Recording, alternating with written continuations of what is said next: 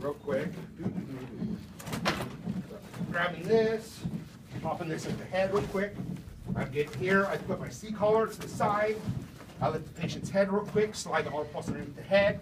Then you lift the life band up as one unit. Never separate the life band yet. Now it's all the way to the top. I open up the life band, slide it, direct it towards the patient. Grab it, slide it towards the patient. I grab this, slide this up. Open these up, make sure they're not twisted real quick. You can see they're still working on the patient because now they've probably put pads on. I'm going to go ahead and open up my first in bag, grab my laryngoscope, check my laryngoscope, grab my ET tube, check my ET. I'm going to grab a 7 for sake of argument. Okay, I check it, done. They're still working the patient. I'm going to start setting my IV stuff set up right here. Go ahead and if you guys use J-loops, flush my J-loop, throw my line out, dice my line, run my line, boom, boom, boom, done. Now we're ready. Now, if they're already ready to deploy at this time, then I'm going to not worry about the IV again. That's how we do it, okay? So I'm going to get really close to this gentleman right here, okay? Who's doing chest compressions. I'm going to turn it on. Make sure it's on. We're good to go. We got 2 green lights.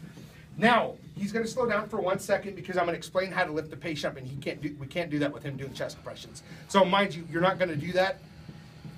He would still be doing chest compressions. Go ahead and stop. Take a breather. Okay. We did this when we lifted him up.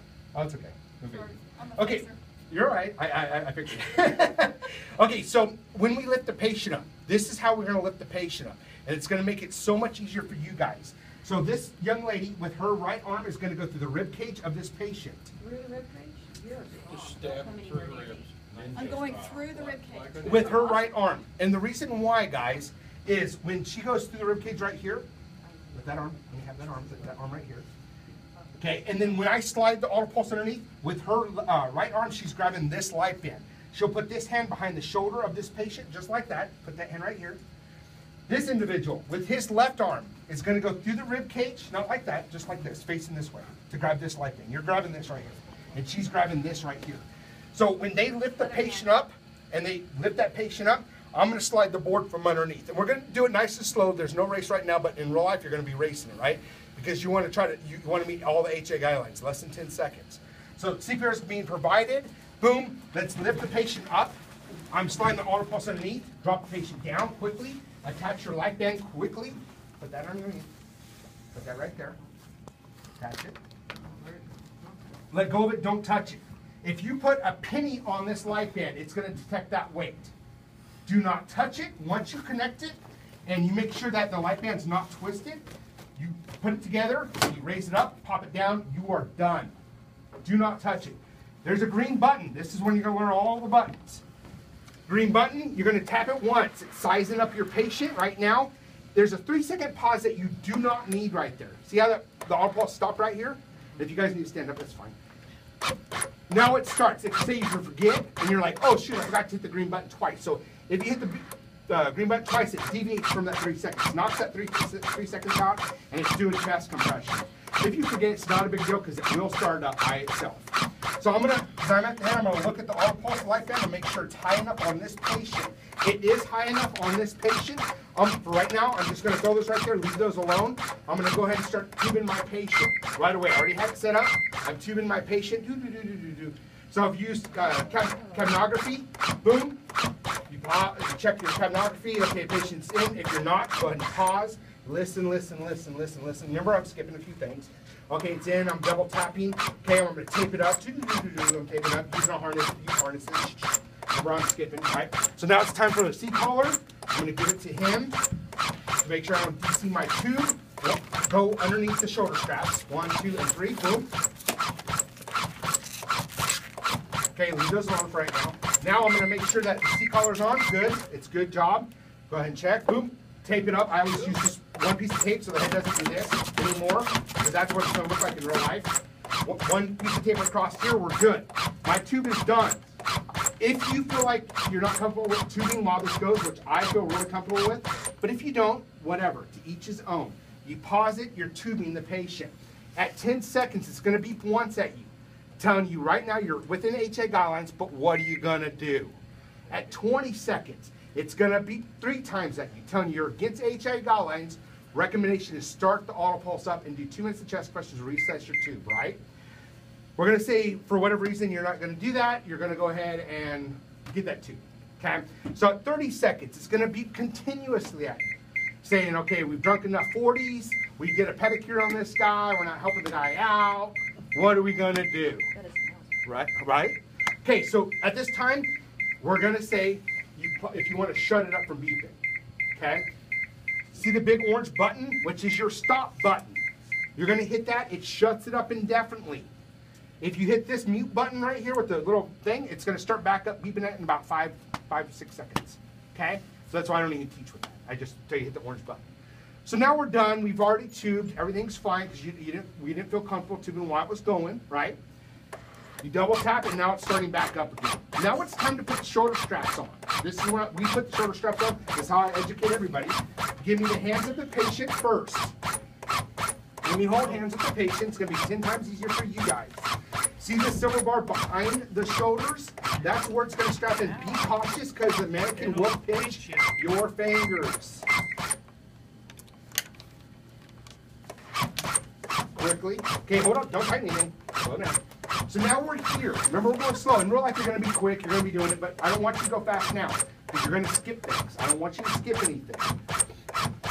So right now, because I've tubed and it always starts in 30 to 2, there's a lot of departments, especially in the Missouri area, that just go automatically continuous. They never even go 30 to 2. Okay? So that is an option. The AutoPulse can be programmed that way where it automatically does continuous no matter what. We're not going to say that because we're right now in 30 to 2. So how to switch it from 30 to 2 to continuous? Because we've tubed, right? Right? You hit the gray button 2 times. It's going to say above the button in the digital form, it's going to say switch to continuous. You're going to hit that 2 times. 1, 2, at any time that you're doing chest presses, or when this is doing chest presses, it's going to top at the left-hand side of the screen, it's going to say continuous. The cool thing about this, it helps you in so many ways. What are you not going to do to your patient? Hyperventilate. You want to back your patient, right? This is not hyperventilate. So every time it beeps at you guys, it's telling you when to ventilate. I don't even roll with the second person in the back of my rig when I run a code. So when it beeps, I ventilate. It's 1 breath every 8 seconds. I'll lay my PVM here. I get my whatever I need. So I'm going to throw out some things. Epi, atropine, sodium bicarb, whatever. Whatever floats behind me, right? Whatever I need to do. So I'm just throwing out things. Get those ready. Whenever it beeps at you, you just grab the PVM real quick, ventilate, go back to doing what you're doing. Okay? So we're done. We're going to do a 2-minute rhythm check. It's time to, I'm going to check a 2-minute rhythm. So I'm checking a rhythm. Patient's going to be in VF for sake of argument, right, guys? So shockable rhythm, we're going to start it back up. Charging, charging, charging. Takes like 12 hours to do that. No, I'm joking. So it's going to charge up. We're ready to shock. I'm clear, you're clear, we're all clear. We're going to pause, shock, start the AutoPulse back up. Now, since we did this perfectly, I can't get the AutoPulse to stop no matter what I do. So I'm going to do this. So don't lift the light band up fast like this. It's only for training purposes only. You have a red light. Up at the top of the screen, it's blinking user advisory. Okay, it's blinking user advisory, guys. How do you fix this? So anytime, just remember, red light, user advisory, how do I fix it? This is what you're going to do on every single patient, every single time. Grab this light band, lift it up nice, slow, and gentle, please. Way too fast. Oh, sure. Then quickly, she's going to grab the hips of that patient, look straight down on the hips of the patient. Go ahead. It won't hurt you. Move the patient's hips one side or the other, whatever needs to be done.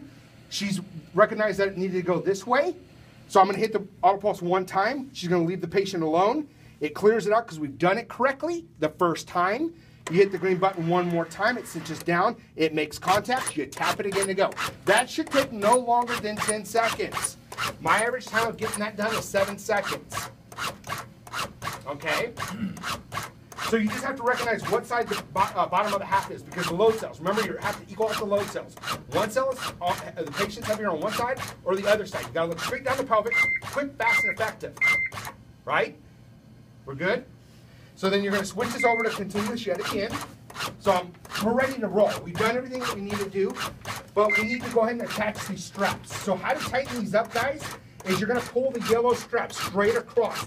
Below the C-collar, below the clavicle, above the top of the light band.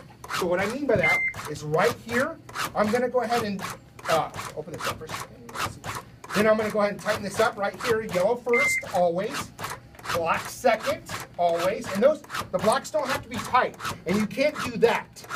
Because what's going to happen is you're going to push this all the way up into the C collar. And it's going to get jammed up, and it's going to be a fighting battle with you. So you just grab here, grab the buckle. That's what the buckles are for. And just pull. They need to be somewhat loose right there. They don't need to be tight. Right? So then you grab your dark blue. See how much the patient's moving right now? We're going to tighten it down tight. How do you know if it's too tight? You stick your 2 fingers underneath the dark blue. If you get your 2 fingers underneath the dark blue, you're going to be good. You are fine. It's not too tight. The cool thing about this is now we're doing chest compressions. We don't have a tube in place, we're going to say. We're pretending we don't have a tube now. If you roll a patient over at a 45-degree angle, you can roll a 45-degree angle, and it's going to readjust itself as if the person's laying flat on the ground. So if we have a patient that has a big belly or the pregnant patient where the fan keeps sliding up, can